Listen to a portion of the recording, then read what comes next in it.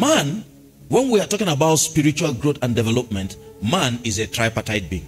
In 1 Thessalonians chapter 5 verse 23, the writer Paul started describing the tripartite nature of man based on the sequence of importance. So scale of preference.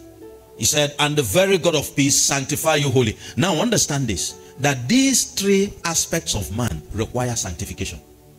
It's not just one. He said, the God of peace sanctify you how? Holy. Not partially. Holy.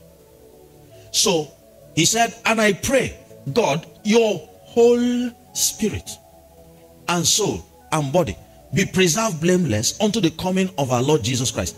God Almighty doesn't just want my spirit to be blameless. He also wants my soul to be blameless. He also wants my body to be blameless.